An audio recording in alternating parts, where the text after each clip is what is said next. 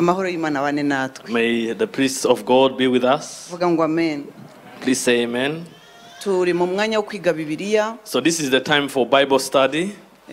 Nabamenyesheje yuko tugiye gutangira kwiga za topics zivugwa cyane, zibazwaho cyane mu bakirisitu ndetse no mu batari abakristo. I told you that we'll be talking about deep topics which are common that people ask themselves many questions about among Christians and non-Christians. Ndashimira Imana yuko muteze amatwi ngo mumenye ukuri kw'ijambo ry'Imana. And I'm thankful to God that you are attentive to know the truth from God. Ubushize rero twabonye gushakana n'abantu mufitanye isano ry'amaraso icyo Bibiliya bivugaho.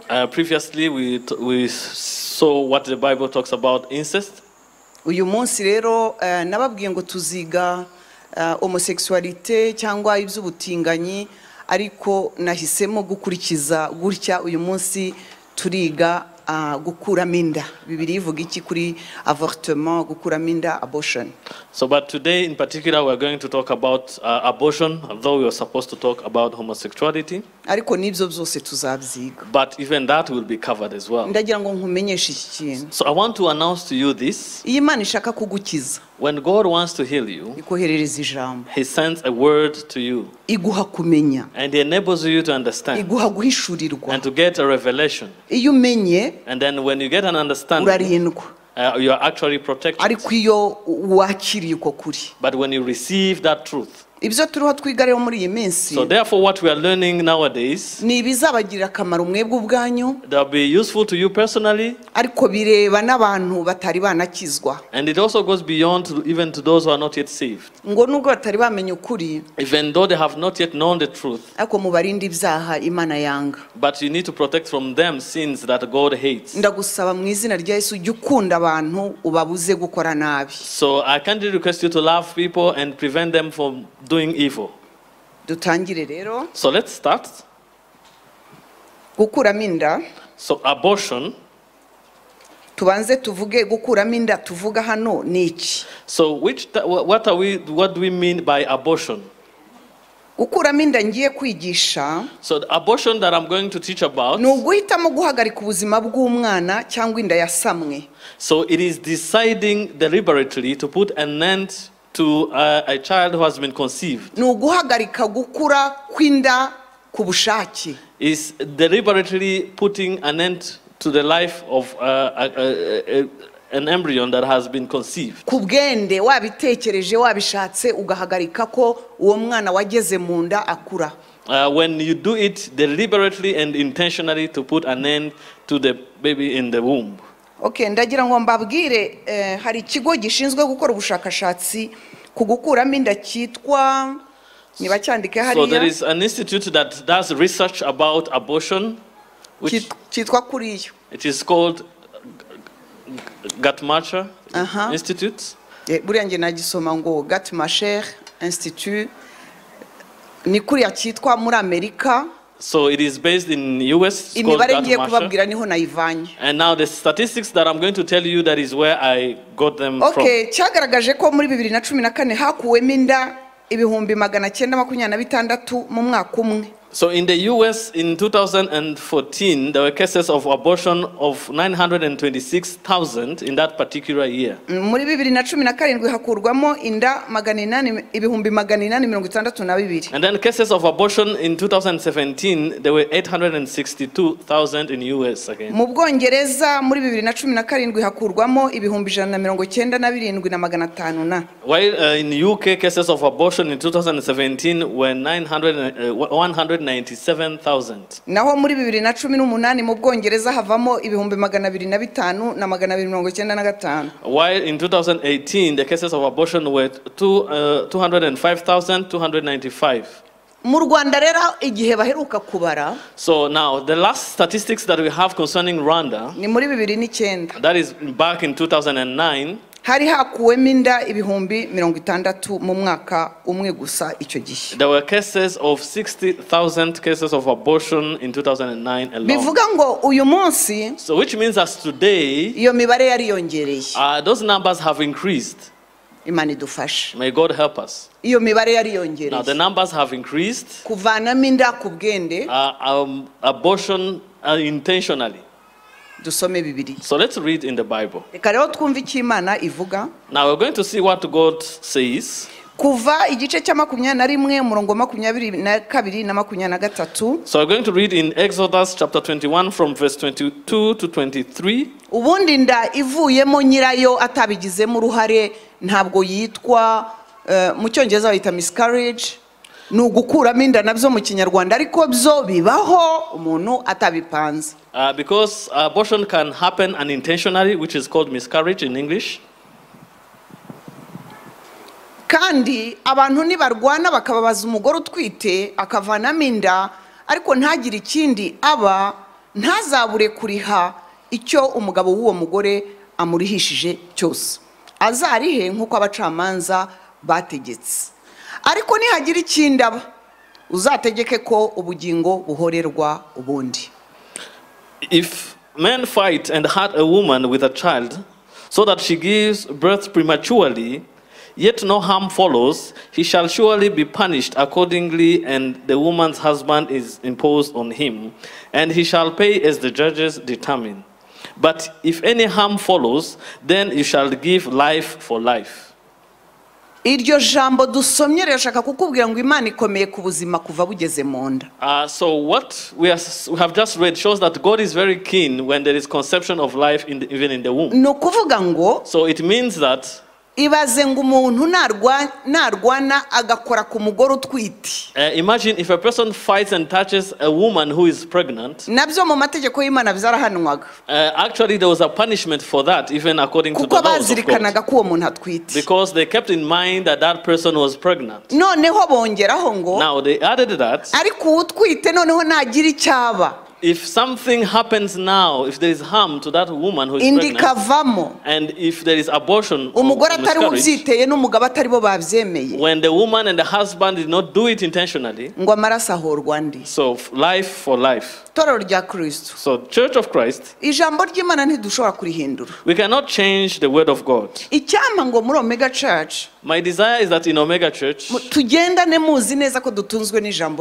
we may walk together knowing that we are sustained by the word of God. Tugendane muzi neza ko ikintu kiturinda kidutunze icyo duhagazeho nta urusha undi kumenya Imana ukurusha kumenya Imana nuzakurusha kumenya ijambo ry'Imana. So you should know that what sustains us is the word of God. The one who is greater than you is the one who knows the word of God better than you. So when God says something, God does not change because of you alone. God is not going to ask this because of you. So the word of God remains the word of God. And that's how it is. So the good thing you can say, Lord, enable me to receive your truth. And God enables us. So let's proceed. So when does life start according to the Bible? Who are the people who understand English? Catherine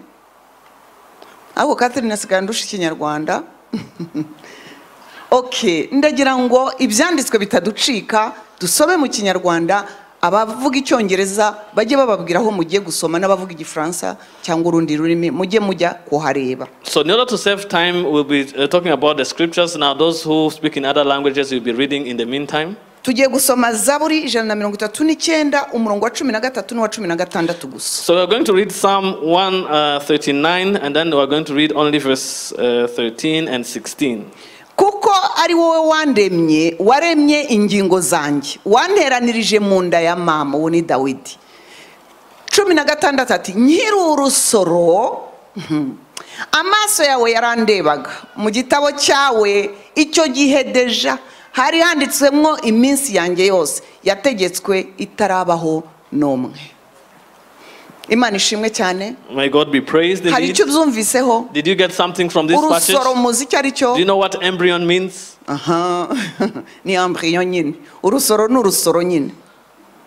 munda urusoro ni kakanu katari kagaragaza ibipande byose. So when it is still a substance, when all the parts are not yet visible. Ijambo ry'Imana turisanzemo ngo Imana yari ituzi. So now we can see that even God knew us even. Ngo n'iminsi yo kuzabaho yari yize. Even our days of life, God knew them well. Icyama ngo twubahe Imana izi minsi yacu yo kubaho. My desire is that we may have reverence for the God who knows all our days of life. Uzi ko Imana izi minsi yawe yo kubaho. So please live knowing that God knows your days of living. Kandi nkuko Zaburi 92 ivuga usaba Imana kugira ubwenge bwo kubaho umunsi ku wundi. And then according to Psalms 92, ask God to give you wisdom to Yesaya 49:5 reka wumve na Yesaya. We are also going to read in Isaiah 49 verse 5. Iyi mirongo yose ndayishakira kubahamiriza ko ibyo mvuga byanditse muri Bibiliya. So I'm quoting all these scriptures as an evidence that what I'm saying is written in the Bible. None rero umva uko Uwiteka avuga, ari we wambumbiye mu nda ya mama ngo nzabe umugaragu mugarurire Yakobo, Isirayeli amuteranirizweho, kuko ndi uwo kubahwa mu maso y'Uwiteka kandi Imana yanjye imbereye imbaraga. Yes, ashimwe cyane. Praise Jesus indeed. Ngo ari mu nda ya nyina, when he was still in his mother's womb, Imana yari yarangije kumuvugaho. God had already spoken about him. Icyampa ngo wizere neza ko Imana ubundi yari izi icyo uzabacyo. My desire is that you may believe that God knew ahead of time what you're supposed to be. Wabaho utinya. And out of that you will live fearing Wabaho God. uvuga uti Imana niba igihe nari ndi mu nda ya mama wari uzi icyo nzabacyo naba ndi cyo uyu munsi. Now you can ask yourself, if God knew what I was supposed to be when I was still in my mother's womb, was it materialized today? Naba ndiho nkora ibyo washakaga ko nkora, ndiho ubuzima wifuzaga ko mbaho. Am I living according to the life that you have planned for me ahead of time? Abacamanza 13. Now we're going to read in Judges chapter 13. Ibyo byose ni ibishaka kugumya kubahamiriza ko byanditse muri Bibiliya. Now this is just as an evidence that it is written in the Bible. Turahera kuri 3 tugeze kuri 5. We are going to start from 3 to 5. Haravuga ngo, so it says, marayika w'Uwiteka yiyereka uwo mugore aramubwira ati dore uri ingumba ntiwigeze kubyara, ariko uzasama inda ubyara umwana w'umuhungu. Nuko ndakwinginze wirinde kunywa vino cyangwa igisindisha, kandi ntukarye ikintu cyose gihumanya,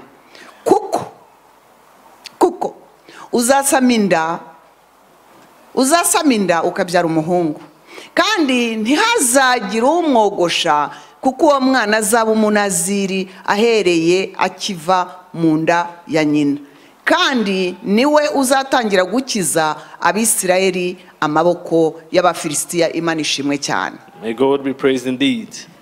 Uyu nguyu bavugaga ni Samsoni. So actually here they're talking about Samson. Yari yaremewe kuzarwanya Abafilisitiya. And he was born in order to fight against the Philistines. Iri tegeko ry'Abanaziri, now this law of the Nazarites, ni tegeko ryahamyaga abahamagawe bagashyirwa ku ruhande n'Imana bakerezwa ikintu runaka. It showed those that has been consecrated for a particular ministry. Imana ibwira nyina. So now God spoke to his mother. Ndatangara kuko itanabwiye se. Actually, I'm amazed that God did not speak to his father. Ise n'umurinzi w'umwana n'inda na nyina.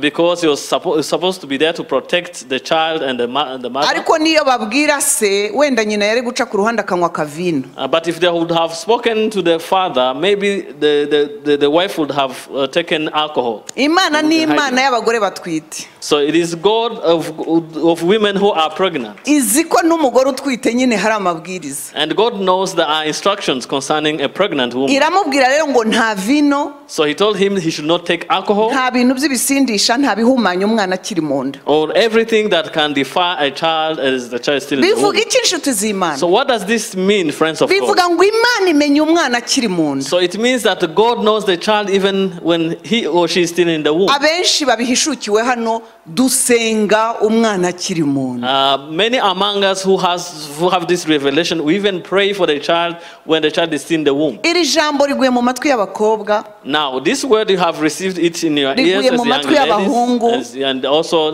young men, riguye mu matwi y'abatarabyara, and even those who have not yet given birth. Sengera umwana uzabyara. So pray for the child that you are going to bear. Mwatureho ibyiza. And confess good things upon Tega that matwi Imana umenye icyo Imana ishaka ku mwana izaguha. Be attentive to God to know what God wants you to have. Yes, ashimwe cyane. Praise Jesus indeed. Ndakomeje. So I'm proceeding. Ibi byose ushobora kuvuga ngo ni isezerano rya kera. You may say all these things are written in the Old Testament. Murabizi ibingibi mbibabwira yuko hateye inyigisho zivuga ngo isezerano rya kera ryari irya kera nyine. I'm saying this because there are false teachings saying that the Old Testament is should not be considered. Ya iyo twigisha burya hari ibintu kubw'umwuka wera yongera akakwibutsa ati niki gihirike kuko hari uwicara akibaza ati ubu isezerano rya kera ntiryarangiye. So when we teach, there are certain things we need to destroy because someone may be saying the Old Testament is over. Abagalatiya 1:15 twumve Paulo. So Galatians chapter 1 from verse 15, we're going to see what Paul said. Ariko Imana yantoranije nkiri mu nda ya mama ngo nkirihe? Ngo Imana yantoranije nkirihe? Aha, mu nda ya mama impamagara kubw'ubuntu bwayo. Mumpere Yesu amashyi. So give a hand clap to God because you can see that Paul was chosen by God when he was still in his mother's womb. So I believe that you also believe in the same thing. Because I believe in this. When I was still in my mother's womb, God had already spoken about what was. Now even Paul is testifying this to you. My desire is that you are careful about how you live. That you may kneel down and ask God to guide you on how you're supposed to live.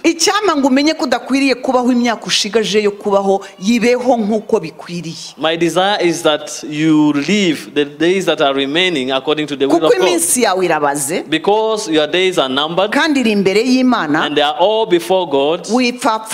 So you should not be foolish. And you should not take them wherever you want.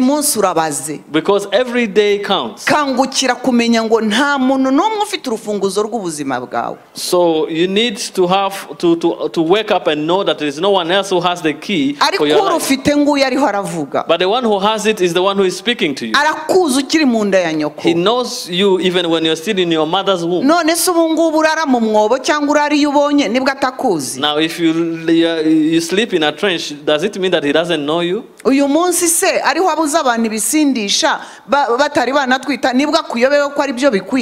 Now if he's even preventing people to take alcohol today, does he didn't know that it is alcohol that defiles you? The Lord knows us. So let's also know Jesus. We're going to read in Luke chapter 1 from 41 to 44. Maze Elizabeth yumvise indamutso ya Mariya, umwana asimbukira mu nda ye. Elizabeth yuzuzwa umwuka wera. Avuga ijwi rirenga ati, mu bagore urahirwa, n'imbuto yo mu nda yawe irahirwa. Mbese ibi nabikesha iki ko nyina w'umwami wanjye angendereye? Ijwi ry'indamutso yawe ryinjiye mu matwi yanjye, umwana asimbaguritswa mu nda yanjye no kwishima. Haleluya. Yes, ashimwe. Praise Jesus. Yesu ari mu nda ya Mariya. Now Jesus was in the womb of Mary. Yohana ari mu nda ya Elizabeth. And at the same time John was in the womb of Elizabeth. Ndagira ngo mwibuke bari abagore barababyara. I want to remind you that they were cousins. Umwe ahuye n'undi. Now when they all met, umwuka wera ahita asobanura ko hari ibintu by'ijuru biri mu nda yabo. Now the Holy Spirit made it clear that there is a divine seed in their wombs. Umwuka wera. The Holy Spirit. The Holy Spirit works. Ngo umwana asimbuka yishima. Now the baby leaped out of joy. Bibiliya iratubwira ngo umwana arasimbuka kuko yishimye. Yohana ari mu nda yishimira ko ahuye na Yesu barasuhuzanije. Now John leaped for joy because of Jesus and they greeted one another. If you are attentive, you'll give a hand clap to Jesus. nzajya nyabasaba kuko nta bundi buryo tugira bwo gushima Imana. I'll be asking you to clap your hands because you have no other way to thank God. Turayatanga. Of course we do give money. Urukundo dukunda abantu turarutanga. And even love towards others we give it. Ariko nikubwira ijambo ry'ukuri. But when you hear the word of the truth from God, even though you may be challenged by that, so please give clap your hands to God.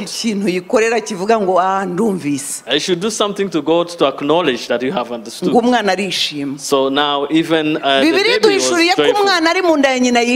So the Bible now is revealing to us that it is possible for a baby in the womb to be joyful. Even the child, when the child is still in the mother's womb, can express emotions. So we are still talking about abortion. Now try to imagine when you put an end someone's life. Now try to see all these passages that we have read. Now try to imagine when you put an end to the life of a child.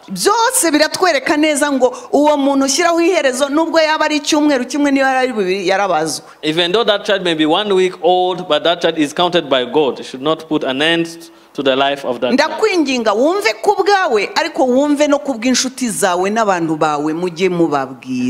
I plead with you, you need to be attentive for your own sake and also for others, and you need to inform them as well. So what does the Bible talk about a child who's conceived through molestation? How comes I'm also bringing out this? Because this is also part of the questions that the people may ask themselves. So let's read in the Bible. We're going to read in Deuteronomy 24 verse 16.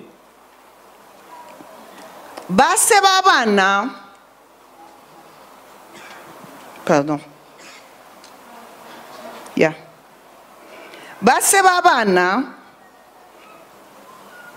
ntibakicwe babahora abana babo kandi abana ntibakicwe babahora basi umuntu wese yicishwe n'icye cyaha ntabwo aruko it's not the fact that umuntu yafashwe ku ngufu a person has been raped cyangwa inda nyirayatayishatse mu buryo bumwe cyangwa ubundi or because a particular person doesn't want to be pregnant bivuga ngo so that it means that uwo muntu ntabazwe that person is not counted.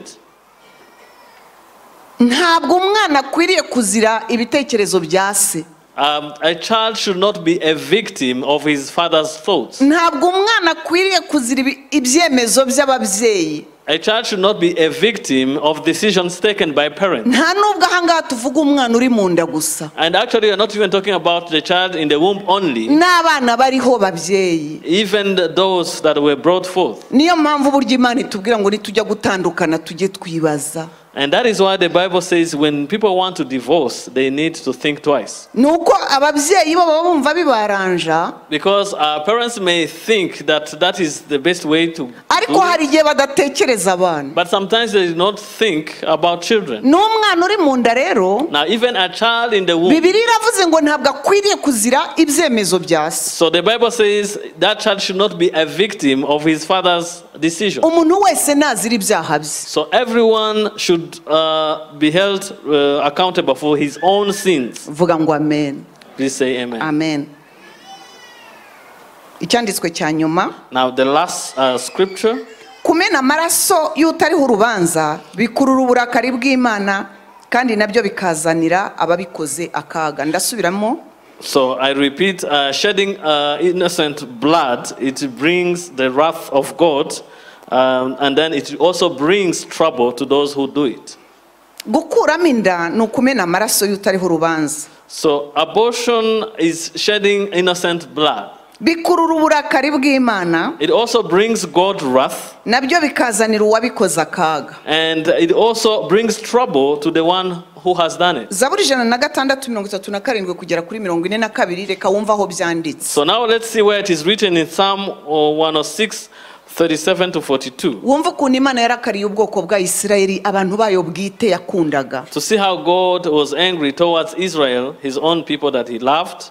ngo batambiraga abadayimoni abahungu babo n'abakobwa babo, bavushaga amaraso y'abatariho urubanza, niyo maraso y'abahungu babo n'ay'abakobwa babo, batambiye ibishushanyo by'i Kanani, ibimana by'i Kanani. Igihugu gihumanywa n'iki?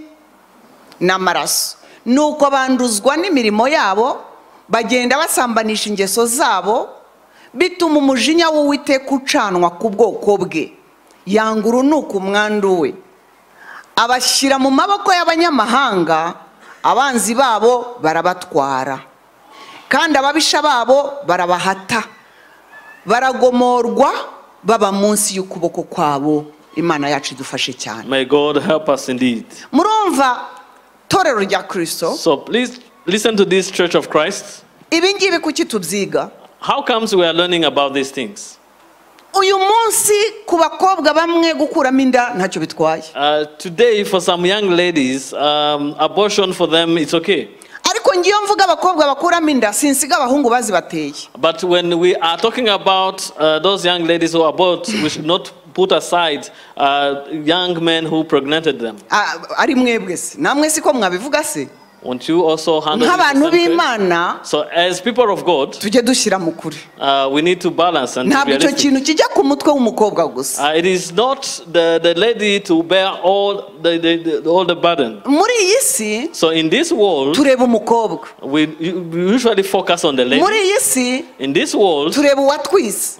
We focus on the one who has been pregnanted. Ariko Imana iba mu mwuka. But God is in the spirit. Imana iba mu isi y'umwuka. God is in the spiritual realm. Ikintu cyose kugira ngo kimaterialize mu isi ifatika kigaragare gitangira mu isi y'umwuka. For something to be visible, it starts in the spiritual realm. Imana yo rero ireba. So now God sees. Okay, uyu mukobwa iyi nda ntayishaka, bakundanye bakora ibibi, none umukobwa arayivanamo, ariko ku Mana iravuga iti ye mukobwa urabikoze ariko buriya nuriya muhungu ngewe ndamureba. If for example a lady decides to abort, God is also looking at the young man who did it. Ikintu nshaka kubabwira cyanditse mu ijambo ry'Imana. So what I want to tell you, which is written in the word of God, ibi bintu bibabaza Imana. All these things they grieve God. Ikirimo ni igiki gikomeye. So what is the most important thing about it? Kumena amaraso y'utariho urubanza. Shedding blood of an innocent person. Kumena amaraso y'utariho urubanza. Shedding blood of an innocent person. Kumena amaraso y'umuntu utariho urubanza. Shedding blood of an innocent person. Icyo ni kimana kirakaza. And this is what makes God angry. Ikindi kibabaza Imana, something else that brings the wrath of God, amaraso ahorerwa n'andi maraso, is that there should be blood for blood. Amaraso yamenetse. So when blood is shed, kereka iyo habaye gusenga, unless there is prayer, kwihana, and repentance, guhamagara Imana, and calling upon God, kwiyeza, and also sanctifying yourself. Ariko amaraso ubundi amenetse. Otherwise, when blood is shed, ahamagara andi. Blood for blood. Iyo Imana ishaka guca rero bene iyo cycle, so when now God wants to interrupt that vicious cycle, hagomba gusaba imbabazi. There should be repentance.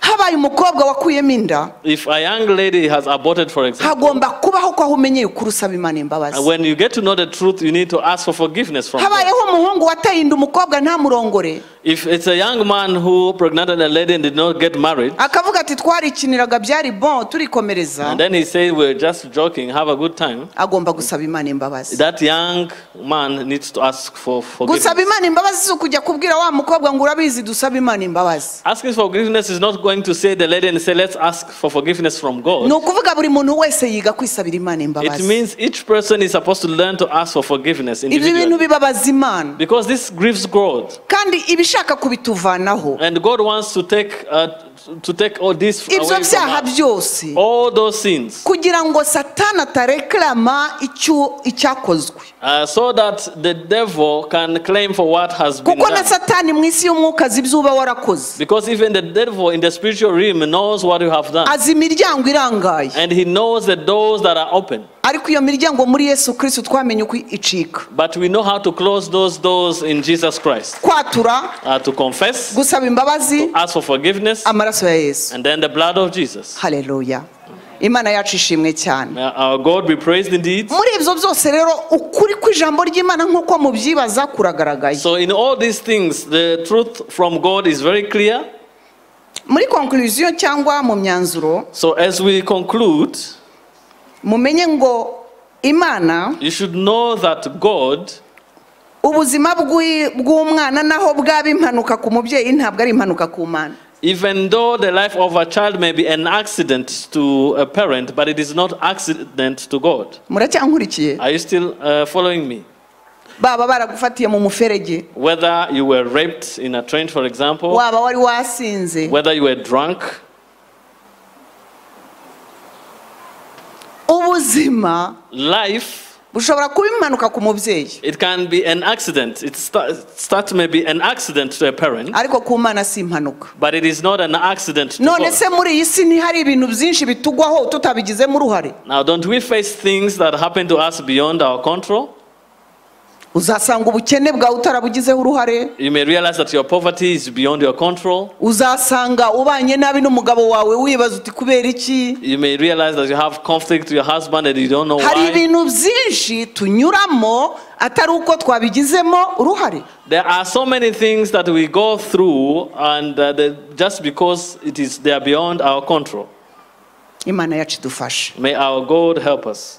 Ku Mana nta mpanuka. So there is no accident according to God. Ibi rero mbabwira si amakuru. So what I'm telling you is not just news. Si ikinyamakuru. This is not just a newspaper that we are reading. I'm talking about the word of God. Ndavuga ijambo ry'Imana twebwe turabana b'umucyo ngo tugende natwe dufasha abantu. So we are children of light so that we can go and help others through the word of God. Kugira ngo umujinya w'Imana utajya uba ku mukobwa wawe, ku muhungu wawe, ku bintu nk'ibyo by'amaherera abantu bajyamo batabizi. So that the wrath of God may not be on your daughter and son and others, and even other things that people face out of ignorance. Akenshi, so often, ahenshi, and in many places, uku gukuramo inda, this act of abortion, bituruka ku byaha by'ubusambanyi. it comes from sins of fornication and adultery. Kimwe n'andi mategeko yose meza y'Imana rero dusanga muri Bibiliya, like other good laws of God that we find in the Bible, aho guhangana n'ingaruka, now instead of facing the consequences,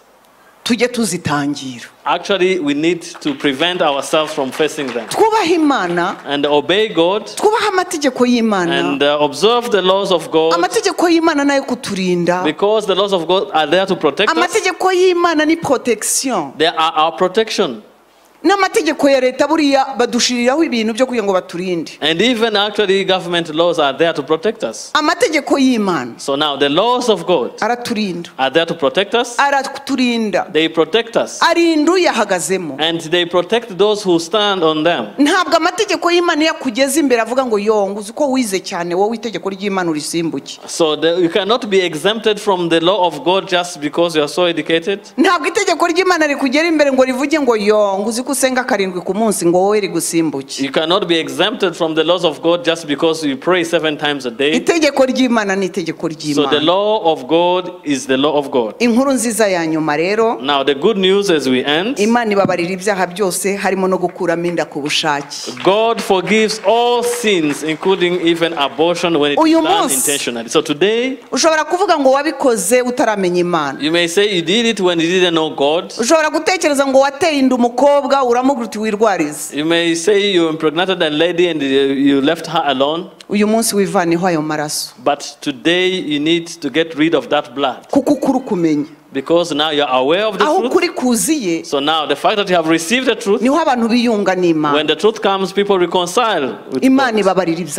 And God forgives all sins. All sins. All sins. Yesaya rero yarabivuze 43:25. So Isaiah said this in 43:25. Ubwanjye nijye uhanagura ibicumuro byawe nkakubabarira kubwanjye kandi ibyaha byawe sinzabyibuka ukundi. Give a hand clap to Jesus.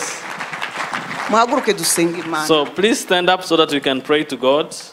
ntabwo nirirwa nkubwiriza icyo ukora. I will not tell you what you're supposed to do. Ukuri wakumvise. You have heard the truth. Icyo mbakundira kandi nkundira inzu y'Imana nuko iyo twumvise ukuri tuba dusigaje kukugenderamo. And what I like about the house of God, when we hear the truth, what remains is to walk according to what imbere y'intebe y'Imana ntitubazwe ibintu twari twarumvise. So that when we will be before the throne of God, we will not be held accountable for the things that you have already listened to.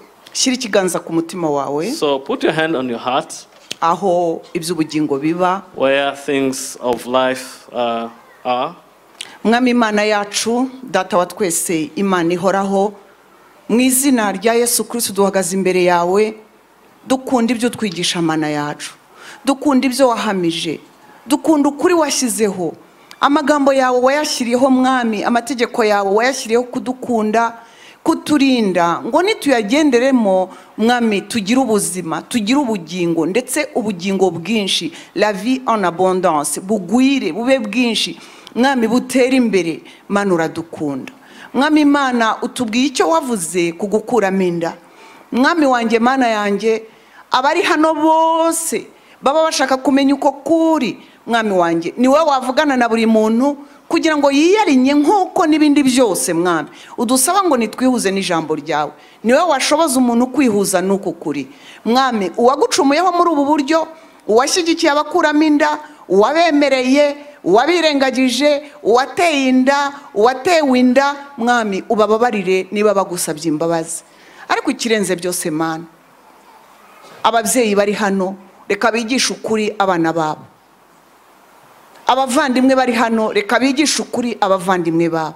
Aho kugira ngo tujye duhangana Mwami n'ingaruka, Mwami icyo ushaka nuko twamenya ukuri kwawe kukaturinda.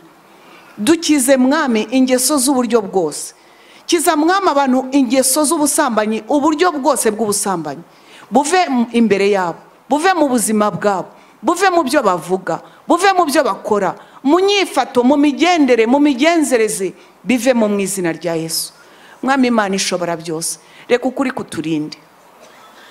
Reka imbabazi zawe Mwami Imana zigendane na buri muntu wese, kandi he kugira umuntu wumva ngo hari ibyaha bitababarirwa. Oya Mana, uri Imana ibabarira buri muntu wese yaciye bugufa kemera uruhare rwe mu byabaye. Ushimwe uhabwe icyubahiro. Komeza utwohereza ijambo ryawe ridukiza, komeza utwohereza ukuri kwawe kutubeshaho, komeza wohereza umucyo wawe tubeshweho nawo.